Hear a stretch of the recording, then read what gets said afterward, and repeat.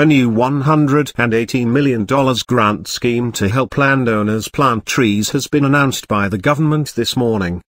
The Provincial Growth Fund initiative will set aside $118 million for the planting and establishing of trees. Another $120 million is being committed to research initiatives that help reduce the barriers to tree planting. Forestry Minister Shane Jones said applicants for the grants could be looking to plant for reduced erosion, improved water quality, the development of Maori-owned land or to diversify productive land uses. The 1 billion trees program sets an ambitious target, but brings with it the huge opportunity to revitalize our regions and create real economic, social and environmental benefits across the country. It will also support Maori to realize the potential of their land, he said.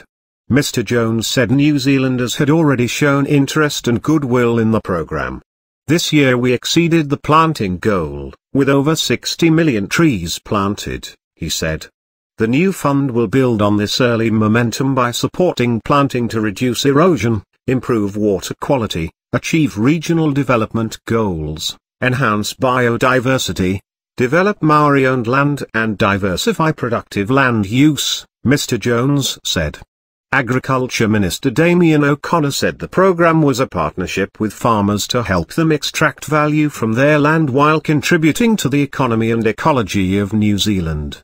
The key to any sustainable business is diversification, and I encourage those interested to take up these grants that reflect our ambition to work in partnership with farmers to get more from what they do, Mr. O'Connor said.